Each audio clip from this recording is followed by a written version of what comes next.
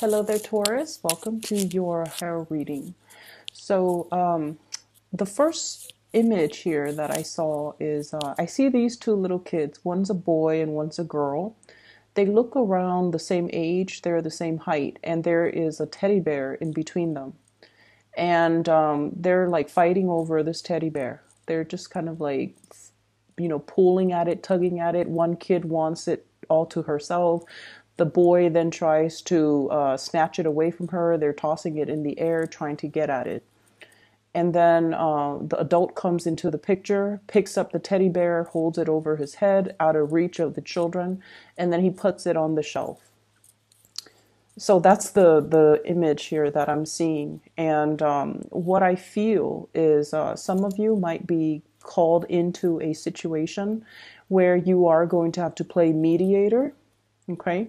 And I feel like the people that are around you, either in a work environment, either in a home environment, they could be a little bit more on the childish end. Okay. So physically they might be adults, but behaviorally they might behave in a very self-serving or in a very immature way. And it's just, you are called in as sort of like that mediator, the voice of reason, where you're kind of putting your foot down and you're telling them, if you're going to behave like this, then none of you get the benefits. Okay, so I feel like you're called in to kind of like resolve a situation, or called upon to kind of like put an end to a situation. Okay.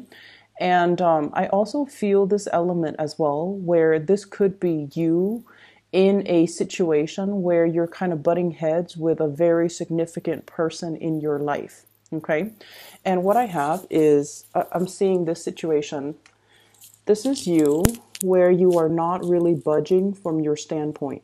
Okay. It's sort of like you are dealing with somebody who might exhibit this energy, or this is the energy that you exude, where both parties are very, very, very stubborn, and both parties are just keeping their cards close to their chest, not revealing themselves, and not wanting to kind of compromise. For some of you, you might be dealing with an air sign. So I have here Aquarius, Gemini, or a Libra. And then for others, you might be dealing here with a water sign, Pisces, Cancer, or a Scorpio. And what I'm feeling is this. There's something that is kind of like at a standstill. Something is being put on the shelf. So it's sort of like, okay, let's revisit this argument. Let's revisit this situation. Let's revisit this conflict, or even this situation where there isn't really a clear solution. Let's put it on the back burner. Let's put it on the shelf and resume other things until we actually have time to talk things over, to mull things over, and can reach a solution. Okay. So I feel like you're putting you're putting some important discussion or important conversation, or trying not to aggravate a potentially conflictual situation by putting the situation on the back burner, and that you can revisit it another day. Okay. For those of you who are dealing with an air sign, an Aquarius, a Gemini, or a Libra, I feel like you want forward movement with this person. I have here the Chariot. Some of you might be wanting to come visit this person.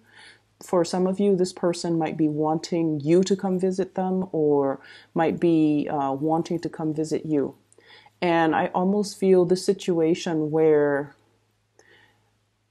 I'm sensing that there is a lack of trust, or a lack of the ability to know where the other person's coming from.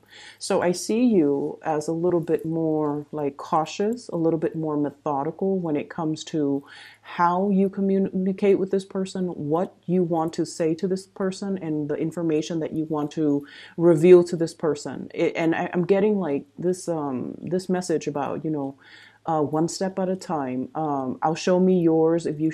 I'll show you mine if you show me yours. Thinking and communicating almost in a very, very methodical way, and not wanting the other person to, I guess, like get the upper hand. So there is a big element here about, not being able to trust, or not being able to feel like you can trust somebody 100%, where you don't want to reveal your cards and you're keeping things very, very much close to your chest. Okay. For those of you who are dealing with a water sign, Pisces, Cancer, or a Scorpio, I feel like this might be somebody that you are in a relationship with, okay? I have here the Prince of Cups. So this is water energy with the Ten of Cups. This is the family card, okay? The house, it's like the cottage, the picket fence, the two kids, the SUVs in the driveway. So what I feel is, for some of you, you might be in a relationship with this person, this water sign. And I almost feel like you're trying to fix things. So if you have been having a lot of conflict, a lot of like, ideological differences, a lot of like not being able to see eye to eye. And I feel almost like you're trying to appease this person. You're trying to find ways to dodge or navigate the energy around this person so that things don't descend into more conflict, so that you can restore the peace and the harmony and things like that with this person. I almost feel for some of you, there's almost a situation where it's like a long-standing relationship that has been kind of like, how you've been with somebody for too long, and you're too comfortable with one another, and the relationship has gone a little bit stale, and you don't even know, and you're questioning possibly the direction of the relationship. Are we still headed in the same direction? Are we still moving in the same direction? Are we still wanting to stay together? And I see like you're doing some serious reassessment as to the viability of the relationship moving forward. Okay. I'm also feeling as well, this is a person that requires a little bit more from you. They require you to open yourself up a little bit more emotionally to them. They're feeling possibly like they have been Ten of Wands.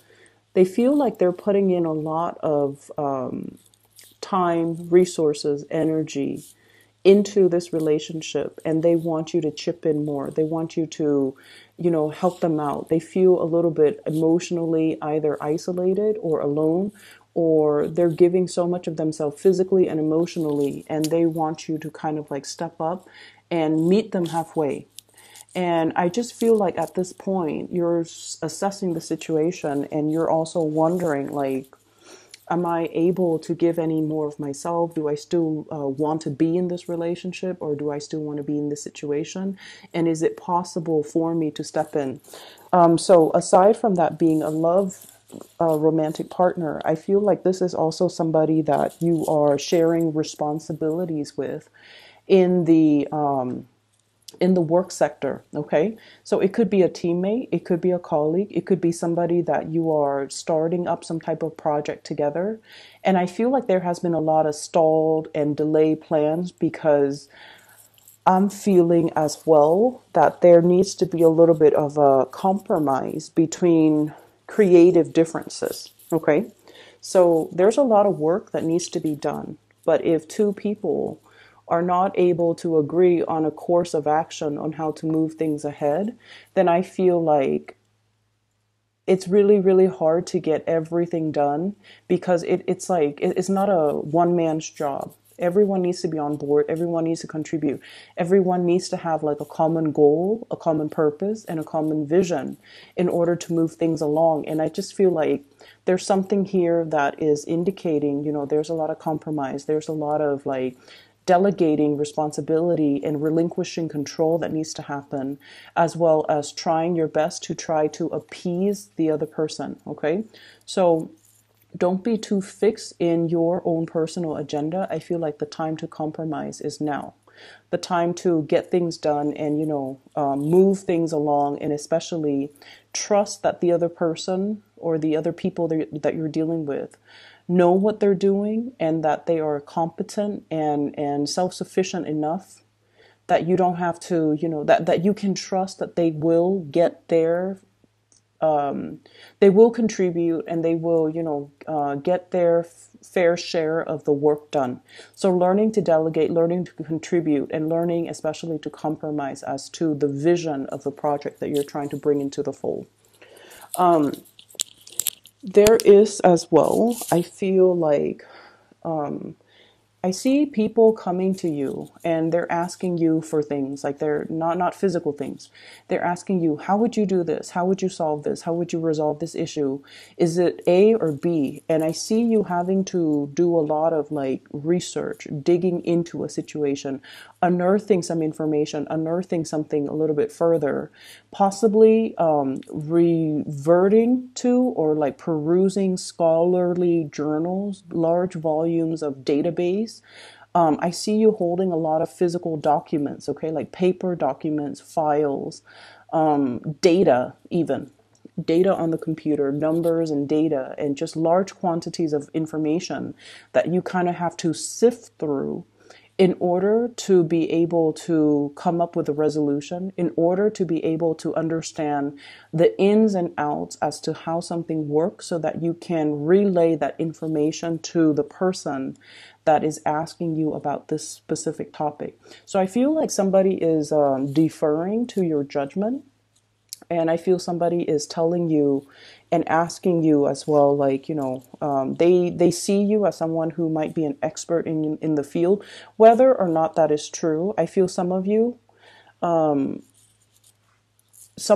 might know a little bit about it, and so others might misinterpret and might defer to your judgment. And I feel like you might not know something, and so you're going to have to do a little bit more digging and a little bit more groundwork in order to provide them an accurate answer. And I feel like you're taking it upon yourself to do the digging, to do the research, to do the preliminary, kind of like stockpiling up the information, compiling the data, getting all the information together, learning things from your end, just so that you can feel confident that the answer that you give them is going to be the correct answer. So there's lots of people coming in, and I feel like it is going to be quite, a busy, as we round out the February timeframe, it's going to be a very, very busy time. I see as well contemplation about travel and movement, okay? Planning a trip, planning to come see somebody, planning to communicate with somebody, and then wanting to see like where are things going to go. So it's like taking the first step to initiate contact or initiate conversation, and then seeing where things are going to lead to. And this is Princess of Swords, Page of Swords in this deck, and this is all about communication, as well as Knight of Wands, trips and travel arrangements, as well as wanting to connect with another person in a more physical way. And when it's in the reverse, it's almost like the conversation needs to happen first before the plans will come into the picture, okay? So there is another message that came out when I was shuffling, and it's going to tie in with more of your love relationship sector, I'm feeling. So I see this man, he's walking in a very, I want to say like it's a desert type of an area, and it looks almost like, the Grand Canyon region, where the soil is very red and there are mountains and just really beautiful scenic landscape in the background. All of a sudden the ground starts shaking, and the ground splits in half, and he's standing, like his 2 feet are like right on top where the land splits in half, and he has this split second to make a decision. Do I lean completely over to the left, or do I lean completely over to the right? And so as this is happening, and the land kind of, splits off and kind of breaks open under him, I see him moving to the right. And when we look at these reading in terms of, tarot readings, the right always indicates the future. The left is always, usually the past. Okay, so the fact that he's jumping towards, as the land splits up, he's jumping towards the right, indicates to me that you're at a point where you're willing to move ahead and you're willing to grab up new opportunities. And the way that this is playing out, I feel, in your love relationship sector is you could potentially have two people that are you're choosing between. The first one might be a water sign, a Pisces, a Cancer, or a Scorpio. And this is somebody that brings you a lot of stability. It's very status quo. And the thing about earth signs and water signs is that they complement each other very well. And the earth sign provides that security and that physical security, whereas the water sign provides the emotional security. So together, earth and water signs in general blend and mesh really, really well. Okay, so I feel like that might be somebody that is in the here and now, or either in the past, or you've had a lot of shared history with. And there's some major shakeup that's coming into the picture where you are trying to figure out, is this connection still worthwhile? Is something that I should move forward with? And is this something that is still bringing me emotional happiness? And then on the other hand, we have a new person that you might have as well have known for a while too. So we have here the Page of Swords as well as the Queen of Swords. And both of these indicate this is somebody that you are still communicating very heavily with, okay? Air sign, air energy, Aquarius, Gemini, or Libra. This is someone, needless to say, air signs. They're very, very, very intelligent. They're witty, they're funny, they're crafty, they're very creative. You can have a multitude, multiple conversations with this person. They are intellectually stimulating to be around. They're interesting to talk to. But the connection, it doesn't really get very, very deep. And that's the nature between the interaction between you, an earth sign, and an air sign. With you and the water sign, the communication and the conversations and the topics can get very, very deep and can feel very emotionally embedded. Whereas with the air sign, conversations tend to be a little bit more on the superficial end. And until you learn to put your guard down, until you learn to, okay, let's not keep scores, let's not be petty, let me be a little bit more open-hearted and open-armed when I am interacting with this person. Until you learn to do that, air signs don't really open up until they feel secure and until they feel safe. So between the interaction between you and this air sign, I feel almost like there might have been some type of a stop go, like green light, red light. There might be a lot of things swirling in your environment, in their environment as well, that is hindering your ability to connect with each other. So for example, you might catch each other at inopportune moments. Okay, you're busy, they're busy. When you're not busy, you come to them, they're busy. When they're not busy and they come to you, you're busy. So it seems like energetically, it's like I see almost like, two polar opposites, like magnets, the poles of the magnets where they kind of repel each other. And then I feel like there aren't enough ideological differences either. So when the two of you talk, you dwell a little bit too much on the differences.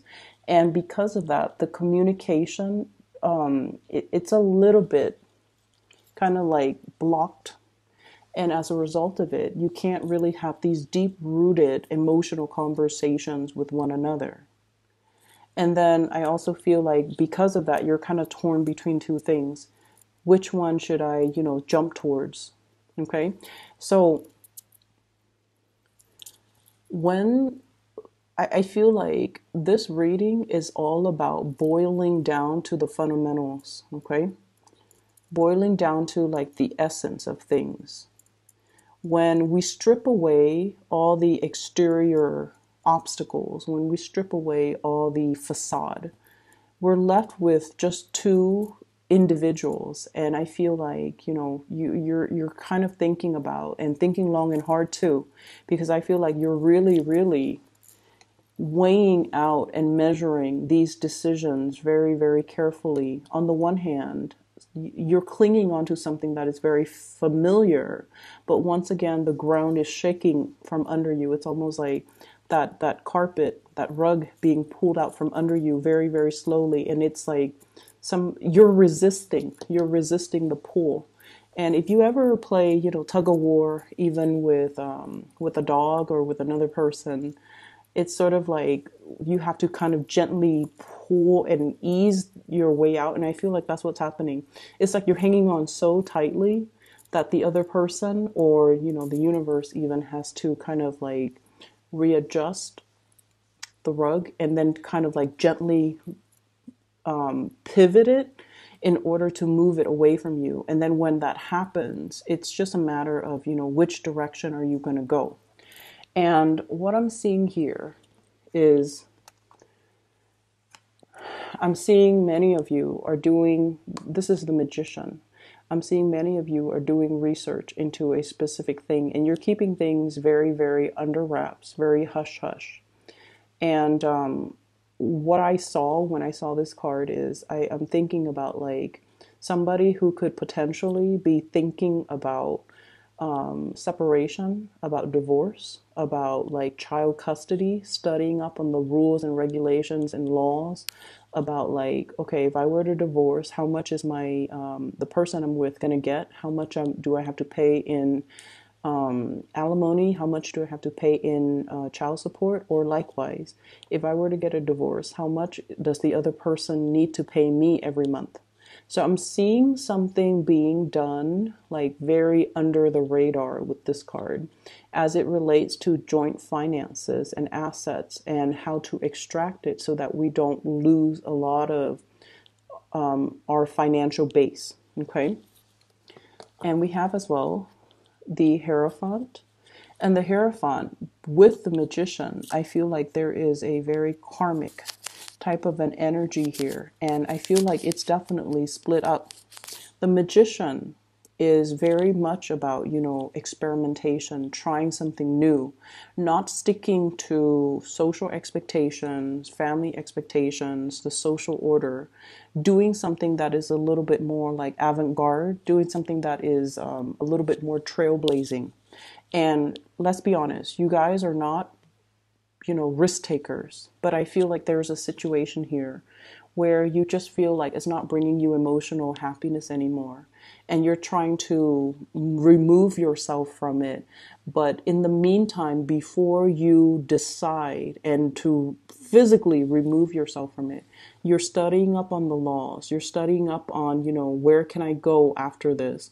What should I be doing? And what is the best optimal way for me to do this so I can have like the best optimal outcome? And then I also feel on this, with this Hierophant, it's almost like, do I want to, do something completely different, like deviate from the crowd, or do I want to follow the herd? And I feel many of you have been following the herd for a little bit too long.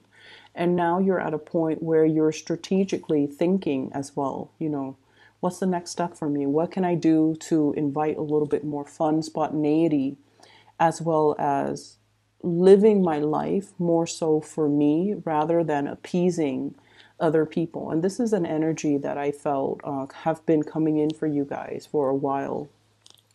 With this Hierophant energy, this is your card. And it usually denotes to me, I see this little lamb here, sacrifices, okay? Making personal sacrifices in order to follow tradition, in order to play it safe, in order to do things that are socially or even, just culturally, or that family, friends, loved ones, society expects of us.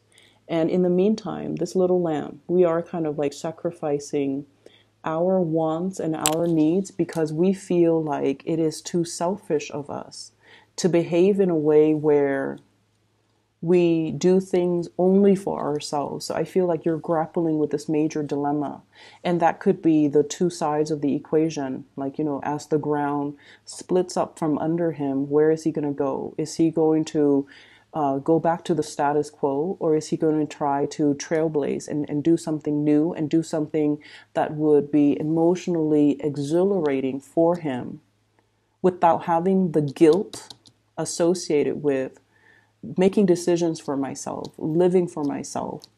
And so I feel like you're grappling with that decision, that sense of like, is it selfish of me to do things that make me feel good? Because this whole time I've been doing things that is expected of me. And now I have an opportunity, I have a chance to kind of like do something brand new and different and drastic. Are other people going to tell me that I'm being impulsive or selfish or foolish? Okay. And so you're still mulling this situation through, and I feel like you're going to be getting a nudge, getting communication from someone that is very exhilarating.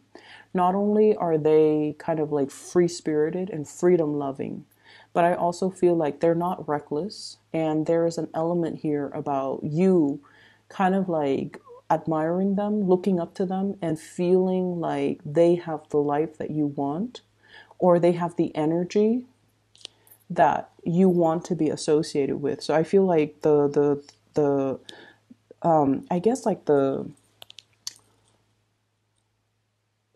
I guess like the spiritual advice is that there is going to be a message coming through in another through another person. So while you're grappling with this decision, somebody's going to come in and they're going to tell you, they're going to like unexpectedly be a messenger, and they're going to tell you what you should do. So for example, you're contemplating, okay, should I take my family to south of France this winter? Yeah, or summer. Should I take my family to the south of France this summer? Or should I vacation in Bali by myself? And then somebody comes in and they're like, oh yeah, I was in Bali with a group of friends, and it was really, really beautiful. The people, the culture, the climate, everything was just sublime. And I feel like that's kind of like your signal from the universe, okay? Or you could be in a situation where you're just like, should I go to, that really prestigious university, even though I'm going to graduate with a lot in student loans because school is expensive? Or should I go to this university that promised me a free ride scholarship, even though they are a lower tier university and the reputation isn't as prestigious? And then somebody comes in and they tell you, oh yeah, I went to, that university option B. I love the staff. I love the sports team. I love the city. And even though I was afraid that after I graduated, it's not a very prestigious university, I was still able to land a really, really good job, even though all of my friends have been to, Ivy League schools, and they graduated with a lot in student loan debt, and they were really stressed out about finding work. And I feel like that's going to be your sign. Okay, so you have an unexpected messenger coming in to kind of steer you in the right direction. Really look out for the signs as we round out the month of February, because I feel like your happiness is hinging on something, a decision that you have been mulling over for a really, really, really long time. And you've been looking possibly in the wrong places for advice, asking family members who have expectations of you, asking friends who see you a specific way. Okay. And then I feel like this is spiritual advice that has to come in through unexpected people in very unexpected, almost synchronistic ways, so that you can so that you can be sure that it's a signal that the universe is sending just for you. Okay.